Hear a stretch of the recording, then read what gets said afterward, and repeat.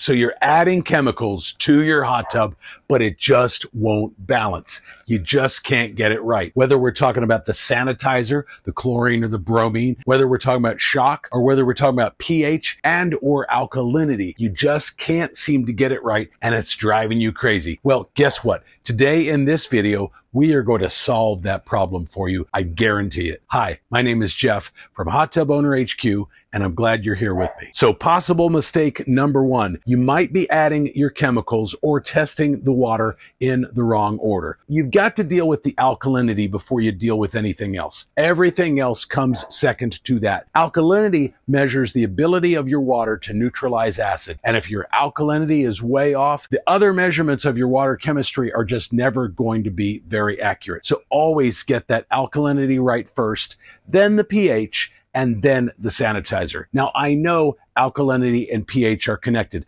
I know if you have one that's too high and one that's too low, that can be very hard to deal with also. I do have another video, though, that deals with that specific issue. So if you want to check that out right up here. pH, of course, is the measure of the acidity in the water. But once you've got your alkalinity set, and then you've got your pH set, then sanitize the water. You can use chlorine or bromine. You can use powder. You can use tablets, or in some cases, liquid. What I prefer, and you know this if you've seen any of my other videos, is bromine tablets in a floater. That way I can just kind of set it and forget it and just refill that thing once a week, and I don't have to worry about weekly adjustments. Always test your water, though, with the jets off. And if you've added any chemicals, wait at least 20 minutes after adding them before you test your water again. It's also worth noting, though, that not every brand of test strip delivers accurate results. That's why I always talk about the Pool Master test strips, which is what I use, and I'll link to that down in the description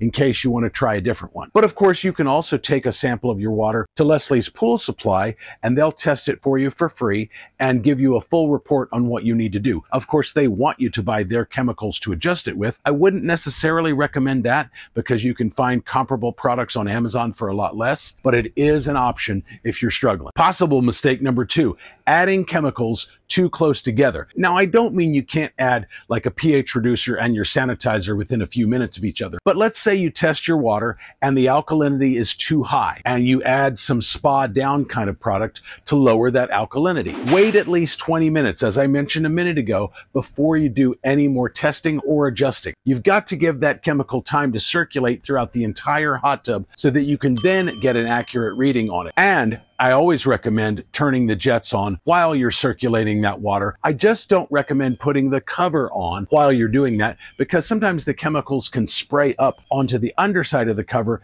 and prematurely cause it to wear. And possible mistake number three, not accounting for how hot the temperature of your hot tub's water is. Hot water can destroy chlorine a lot faster than medium water or colder water. And what you might be finding is that you just keep adding chlorine, and it just never seems to be enough. It's always low when you dip a test strip in. That's one of the reasons why I use bromine, because it can handle the heat of a hot tub far better than chlorine can. And if you do use chlorine for your sanitizer, and especially if you're using powder, you're going to need to add that to your hot tub probably every 2 or 3 days. And even if you want to stick with chlorine and not use bromine, I would still recommend 1-inch chlorine tablets in a floater because you could put 4 or 5 in there and set it in the hot tub and probably not need to add any more for another week. But generally speaking, the higher you have your hot tub set to, the more frequently you may find that you have to test and adjust your water. And of course, right now it's summertime here in Central Texas.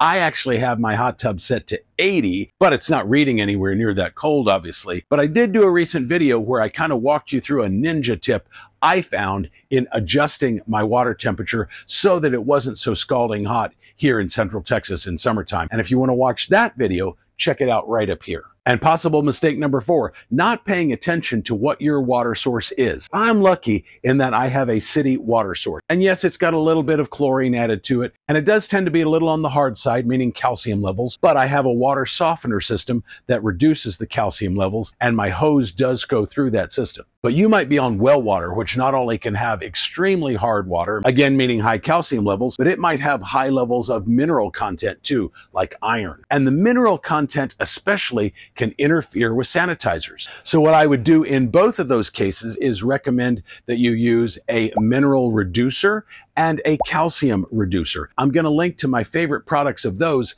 down in the description. But if your test strips don't measure for calcium and minerals, and you do indeed use well water, I would absolutely recommend getting a test strip that measures for those things, and I'll link to one of those down in the description as well. One of the easiest ways to know if you have a lot of mineral content in your water is when you add chlorine, either powdered sanitizer or powdered or liquid shock. Does the water turn green for a little bit? Now, if we're talking about a reaction to iron or copper, it won't stay green. But if it does turn green for a little bit, I'm talking maybe 5-10 minutes, and then it dissipates, that means you do have high mineral content in your water, and you may very well want to reduce that to make the sanitizers more effective. Now, one thing I do want to talk about that could make your life extremely easy is the crystal water monitor system. I did a recent video on that where I walk you through a complete unboxing and setup. You can check that out right up here. But it's that little device right up there. That white little round thing has a cable that goes down into the filter compartment where it's constantly testing the water.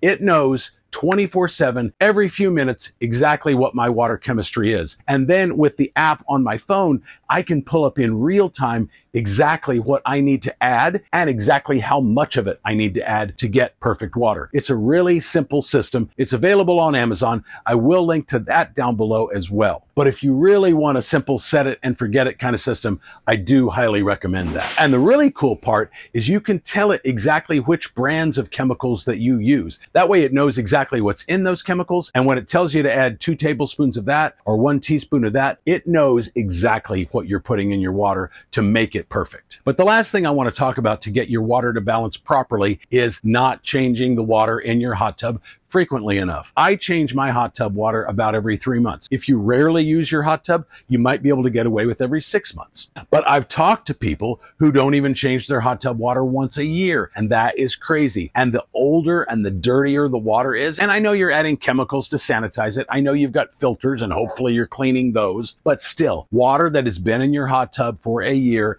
is dirty, and no amount of filtration, no amount of sanitizer is going to completely clear that up. And dirty old water is going to be much harder to get balanced correctly than fresh water from your garden hose. So change your water, I would say somewhere in between every 3 months and every 6 months, depending upon the number of people that use it and how often it gets used. And if you're struggling, always err on the lower side of that range. Anyway, I hope this video helps you. Again, it's Jeff from Hot Tub Owner HQ. You can also find a lot of answers on my website at that same address. But I'll see you in the next video.